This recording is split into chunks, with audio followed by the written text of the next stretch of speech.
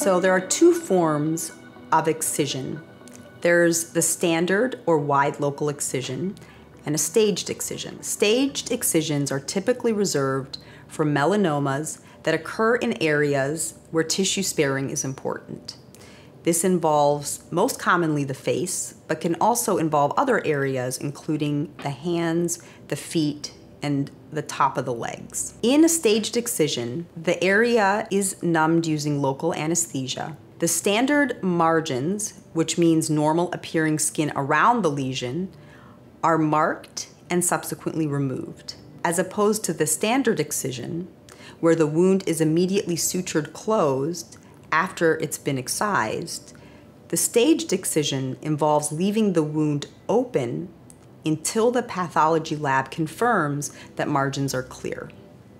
This typically takes several days. You are educated on how to clean and take care of your wound during this time to prevent infection or bleeding. Occasionally, we find out that the margins from the first staged excision are not clear, in which case we can go back to the wound, only go back to the areas that are positive for the skin cancer, and remove additional tissue. This is much easier because the wound is still open and has not been sutured closed. Once margins are completely confirmed to be clear, then suturing can proceed. That is the main difference between a staged excision, which can take several surgeries to obtain clear margins, with the final surgery being for suturing, as opposed to a standard excision where tissue sparing is not as important and everything from the removal to the suturing is completed in one procedure.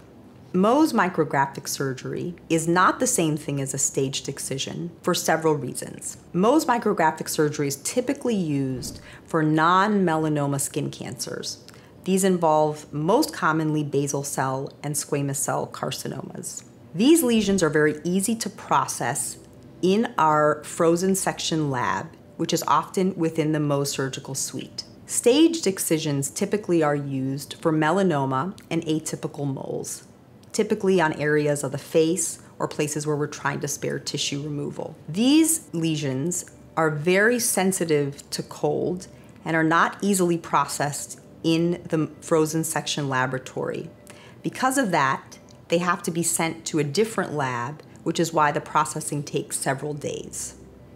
That is why the entire procedure cannot occur in one morning, which is the typical case for a Mohs micrographic surgery. While we are currently using staged excision to remove melanomas on the face, the goal and the current areas of research are involving ways in which we can start to apply the same frozen section techniques that we use for Mohs micrographic surgery to melanoma. The goal would be to come up with a way to then have a single-day procedure, Mohs micrographic surgery, not only for basal cells and squamous cells, but also for melanoma.